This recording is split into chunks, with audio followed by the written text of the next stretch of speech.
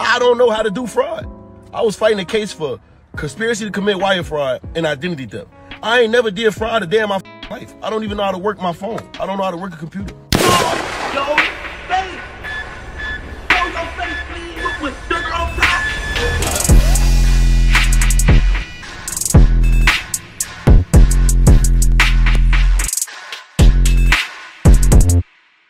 Hey, what's up, y'all? Y'all know my slogan. I don't know it all, but I know what I've been through. Now, before we get into this video, make sure you check us out on Patreon at www.patreon.com/Hookah Anonymous _. You guys been telling us to create one for the longest, so we recently created a community where we will upload videos that we can't share on YouTube due to their guidelines. We'll also be dropping the latest to there first, behind the scenes information that you wouldn't find anywhere else on our socials. So make sure you become a member, and after you do that, head over to our official Instagram page at Hookah Anonymous _ and follow us there. Now without further ado, let's get into what you guys came here to see. Now, it looks like G Herbo can't catch a break, y'all, and every time we turn around, his name is being caught up in something. If it isn't relationship drama or him being called out for messing with Funny Marco, or the fraud case where he was accused of using other people's credit cards to fund a lavish lifestyle, either way, it's gonna be something. Now, speaking of the fraud case, G Herbo finally breaks his silence and spoke on the situation for the first time ever after it has came out that he is now being sued by the same law firm he hired to represent him in the same case. How ironic is that? G Herbo took to his Instagram account to release a video explaining what went down and cleared up a few rumors, also while addressing the law firm and why he's being sued by them now. Now, for y'all that are unaware about the lawsuit and everything going on, back in 2020, G Herbo along with 5 others were indicted on 1 count of conspiracy to commit wire fraud and 2 counts of aggravated identity theft, according to federal prosecutors. G Herbo was accused of using stolen credit card information to pay for private jets, luxury vehicles, and designer puppies, according to a federal court filing. Herb made the situation even worse when he was questioned by federal prosecutors back in 2018 about a rap promoter within the case, telling them that he never worked with or assisted him in any way, shape, or form. Herb also told the prosecutors he never gave the promoter any money, received anything of value from him, and never had direct relationship with the promoter. However, upon investigation, prosecutors would find out that not only did Herbo did in fact have a relationship with the promoter, he did provide money and receive services from the promoter, including private jet charters, luxury accommodations, and exotic car rentals. He also directly contacted the promoter through phone conversations, text messages, and Instagram DMs. Now, I think that's where G Herbo messed up and got himself involved in the case. I don't know why he thought it was a smart idea to lie to the feds, because if you know anything about the feds, if they're doing an investigation, best believe whatever they want to know, they're going to find out. So if you lie, all you're doing is making it worse on yourself. And I feel the fact that he lied made it seem like he knew what was going on, even if he didn't, and would give prosecutors enough leverage to include him in whatever charges the indictment held. Now, had Herbo said he did receive services and gave money to the promoter, but he didn't know what was going on behind the scenes, and he was just giving money for an exchange of a service that the promoter told him he can do, then I don't think he would have been at fault. But once you lie to federal officials, it's pretty much downhill from there. Now, according to the plea agreement, Herbo was facing 20 years off the conspiracy conviction alone, although it still had potential to be reduced.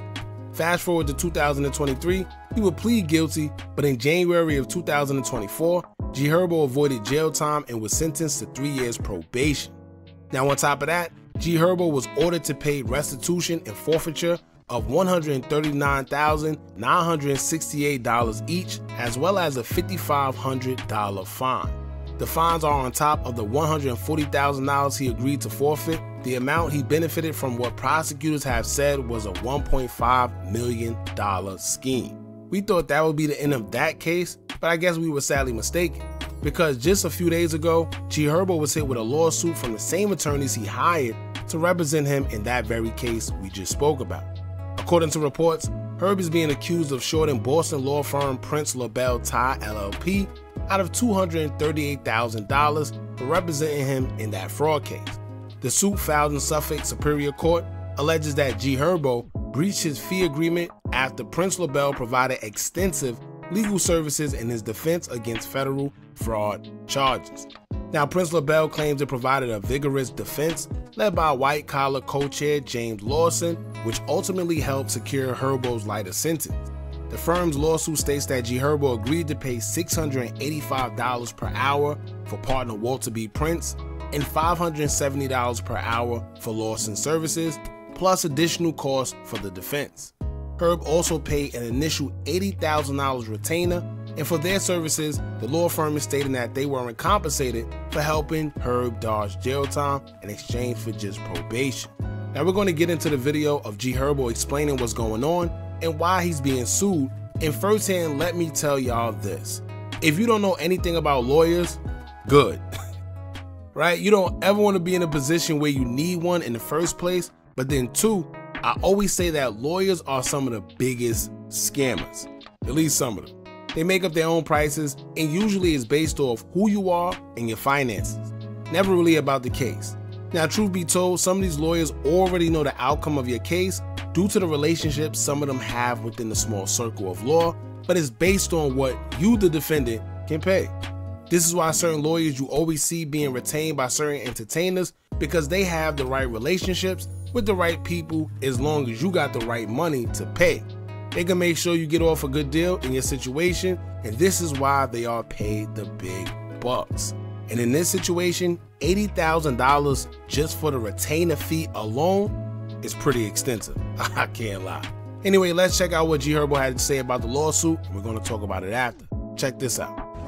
So instead of like writing one of those big long paragraphs when people issue statements, I figured I'd rather just talk about it on video. And I wish I didn't even have to address this kind of stuff, because I don't know, if I could avoid talking about stuff publicly, or if I could avoid any kind of public perception of my personal life and my business, I would do the opposite. But anyway, I want to address this lawsuit and my greedy, shiesty ass law firm, Prince LaBelle, that I hired. First of all, I paid y'all $1 million. $1 million. I think a little over $1 million. But this invoice of what y'all suing me for put y'all well over $1 million. And I didn't even go to trial. I pled guilty. I pled guilty to something I had minor or little involvement in the first place. And I only had my name on 5 pages of discovery. So out of the 1 million or whatever pages of discovery that y'all read, because that's what y'all wanted to do so y'all could charge me by the hour, my name was only on 5 pages of discovery. I went into the courtroom pleading guilty, and I was able to walk out of the courtroom and be with my family, remain free based off of mitigation. And for those who don't know what mitigation is basically an argument based upon who I am as a person, the community work and the stuff that I do in the community, and who I am as a man, as a father, the mental health work that I do in the community. I didn't catch a case and start doing that. I was doing this before I caught the case. So basically I went into the courtroom and was able to walk home free based off who I am as a person. My lawyers ain't even really do. You know how to, like, when people catch cases and they beat the case and they take pictures with their lawyer, like, oh, thank you. I didn't have to do that because I pled guilty to didn't have to go to trial. And my argument was who I am as a person and the likeliness that that'll never happen again, first of all. And second of all, let me touch on, I'm glad this so I can speak on it. I don't know how to do fraud. I was fighting a case for conspiracy to commit wire fraud and identity theft. I ain't never did fraud a day in my life. I don't even know how to work my phone. I don't know how to work a computer. I went to jail for paying hundreds of thousands of dollars to do for goods and services when I was 18 years old. I was a kid. I was 18, 19 years old. $20,000 for a jet, $15,000 for a crib, thousands of dollars for cars, rental cars, and he doing shit illegally. That ain't had nothing to do with me. I didn't know what the he was doing. I wasn't even thinking about it. I was a kid. I had money already. I wasn't going to steal from people. I wasn't stealing people's credit cards and taking their identity to go further my career or do something to help me. Like, be for real. So anyways, let's touch back on this subject. Also, y'all misinformed me that I would even be debanked, that I was gonna get debanked and banks wouldn't even allow my business anymore after I fought this case. So on top of that, I had to get big ass checks sent back to me and then figure out which bank gonna take me so I could put the money that I already have in the bank. And I can't even make no new money. I got millions of dollars in deals on the table right now that I gotta figure out what I'm gonna do with the checks that I have already and where they gonna send these new wires, because y'all misinformed me that I would lose business and be debanked behind. So not only did y'all overcharge me, y'all misinformed me, y'all misrepresented me, and y'all took advantage of me. And y'all think just because I'm young and black and successful and I'm an artist that I'm uneducated. Like, I don't know right from wrong. I should have never paid $1 million to y'all in the first place. Everybody on my team advised me to sue y'all for excessive billing, but I never did that. So now y'all suing me because y'all greedy and money hungry, and y'all feel like I owe y'all $230,000, which I don't feel like I owe y'all. But if y'all would have reached out to my team before issuing this public lawsuit, we would have paid y'all. We'd have got to the bottom of it. And my team would have informed y'all that y'all didn't tell me that I would be debanked. So now I got to figure out where to put all my money. Where to put my money and where to receive my new money to even pay y'all in the first place. That's crazy to me. But I just wanted to speak about it publicly because people get the wrong message and they get, you know what I'm saying, shit'll go through loopholes and people will look like, oh yeah, I stole or I'm in the wrong. I honestly am not in the wrong. Y'all misinformed me, y'all misrepresented me, y'all took advantage of me. I paid y'all $1 million, I didn't go to trial. It's people who fight murder charges that didn't have to pay $1 million to their attorney. Like, I don't know, but it is what it is. I'm gonna deal with it. My team gonna deal with it. It's not really affecting my day-to-day life. The only thing that I'm bothered by is the fact that I'm having millions of dollars on hold because I gotta figure out which banks to take me because y'all didn't tell me that I would be debanked because of this. And I had no involvement in the case. Y'all knew I had no involvement in this case. Y'all know I don't do fraud. I never done fraud in my life. And I'm suffering from it because I didn't tell them, because I didn't snitch. That's the reason why I'm fighting this case, because I didn't tell them. But it is what it is, man. And I wanted to just issue this public statement because I see it's going viral everywhere. And my fans, you know, I feel like they deserve a statement from me behind this because I'm not going to run off on a $230,000 bill. I already paid y'all $1 million. And I didn't even know that y'all was about to issue this public lawsuit. And I'm innocent. I didn't even do it, but it's all good. Now, judging from what Herbo said, basically he didn't have any knowledge of what the promoter was doing, and he was just paying him to get certain things for the low. We know it's always that one person that tell y'all they can get things for the low, just pay them a certain price that's usually less than the actual price, and then they get it done. However, like I said earlier, if that was in fact the case, when the feds came asking Herb if he had anything to do with the promoter or any communication with the promoter, he should have just been honest. At the end of the day, they're going to find out if you're lying or not anyway, but then also you got to think, why out of all people in the world are they asking me if I did X, Y, and Z? Obviously they know something. So instead of lying, your best bet is to keep it real and give your lawyer a better chance at a better defense. Now when it comes to the lawyer, Herb is saying that he feels he was being overcharged based on who he was, which I think he's right. $1 million for a fraud case where he himself is not even suspected as being the main guy doing the fraud is crazy. There's people catching bodies that ain't have to pay $1 million to have a lawyer. On top of that, he basically hired an attorney, which costed him around the same amount he's accused of being a part of taking. The alleged scheme netted around $1.5 million, and he hired the attorney according to him for $1 million.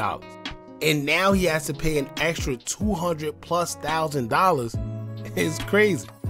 Now, according to Herbo, it's basically due to the time spent, in which he agreed to pay an hourly fee of up to $685 for one attorney and $570 for the other one. Keep in mind that this case went on for some years, which means it all added up. So unfortunately, he has to pay the price. The worst thing about lawyers is, aside from them being a little crooked, well, some of them, nobody knows the law better than them because they're lawyers. So that's the worst part of it all, man. So y'all heard it from G Herbo himself on what's going on concerning the lawsuit. Y'all jump in the comments and let me know what y'all think about this. Don't forget to like, comment, share, and subscribe. Hit that bell so you're notified every time we drop new content. Remember, as long as you keep on watching, I'm going to keep on dropping. And I'm out.